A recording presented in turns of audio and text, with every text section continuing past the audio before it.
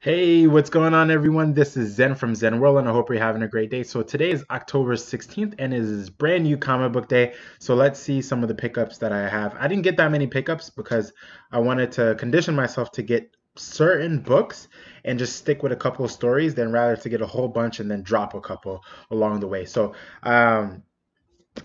first, I did catch up with Absolute Carnage, so I picked up number 4 today. It's a pretty cool cover, right? Pretty awesome. Looking forward to reading it. I heard a couple of spoilers, but I'm okay with the spoilers because I still want to read the book, right? The next two books on my list is Flash Forward, number 1, right? This came out, I think, a month ago, and also picked up today Flash Forward number 2. Kind of a informal spoiler. It says Trapped in the Dark Multiverse. So I'm interested to see what's going on with Wally West, because I do know that he's done some things, right? Some of you who have been reading the books knows that he's done some pretty bad things. So I want to see what's going on with him and what it means. What does Flash Forward mean, right? I'm into time traveling and books like that. So I think I feel like Wally's in a race to like fix things, right? I don't know if he could fix things after the events of something else. Don't want to spoil too much, but I'm looking forward to it. So if you read this book, definitely post in the comments what was your view on the book? Because I know it's a mini series, and I kind of like the mini series because they're a little bit digestible. My big absolute after Powers of X, right?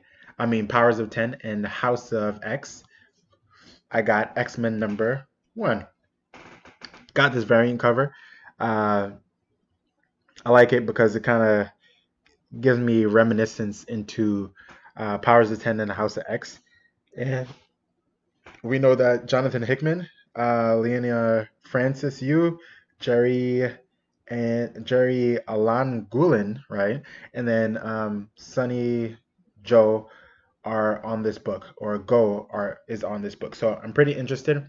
I know this one is packed with kind of like the Summers family, like Cyclops, Corsair, Havoc, um, a couple other characters too. So I'm interested to read in this book. I haven't read it, and I just picked up this variant cover because these variant covers are gonna like kill my wallet. But got this one for $10, not too bad.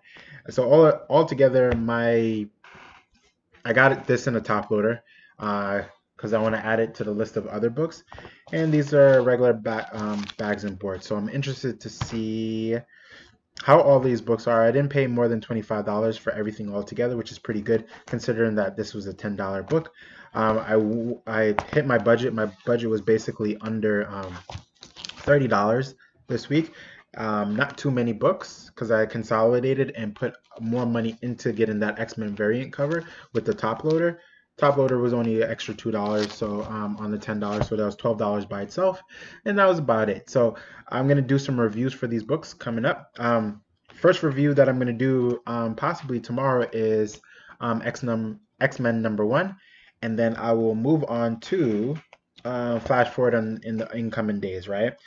Some of the older books that I picked up on the last comic book day, I may do reviews for them. For example, Ice Cream Man number, I think it's, I'm looking at the book from here. I think it's number 15. I didn't do a review on it, and nor did I read it. Some of the books I leave to read on certain days because it helps me throughout the week during the work week to make it a little bit more manageable and to do things. So instead of me watching TV shows, I might come home and read a quick comic book and go on to my regular actual books that I'm reading.